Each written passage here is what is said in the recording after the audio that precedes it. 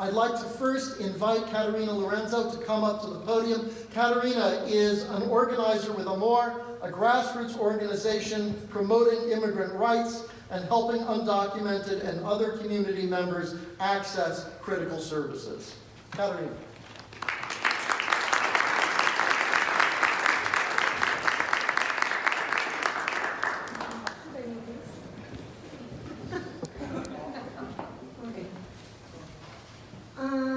Good afternoon, everybody. My name is Caterina Lorenzo. I am the director of Amor, a coalition of Rhode Island grassroots organization. We are also member of the immigrant coalition, like the Ravi already presented. I'm here today to talk about the importance of the Safe Roads and Mandatory Insurance Bill for the undocumented community in Rhode Island. One of the most common requests we get through the Amor support line and in our office is to help people in the undocumented community with transportation, especially women with children, so that they can go to important appointments and also meetings. Public transportation in Rhode Island does not provide good or timely service in all of our neighborhoods, like everybody knows. Most people depend on a car as a primary means of transportation.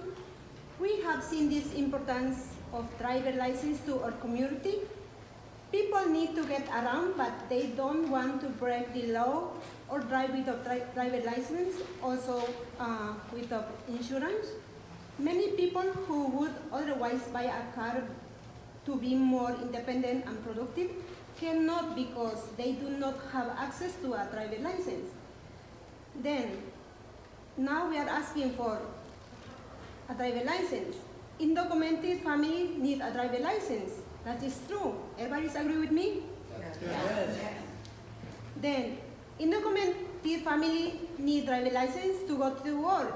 For their families, it's an economic issue. To go to the doctor is a health issue. To go to school is an education issue. To go to supermarket is a food issue. To go to the park or beach is a recreation issue.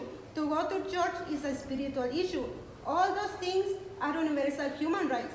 We know that, you know that, I know that. For that, I am here to ask in the name of my community that all of you who are supporting immigrants that is running from the country for different reasons that everybody knows, or if we don't know, we can reach out, we can see, we can read other news that is not only in United States to know those reasons. I am asking here to support this bill, the bill that Safe Roads and Mandatory Insurance Bill. That's it. Thank you so much.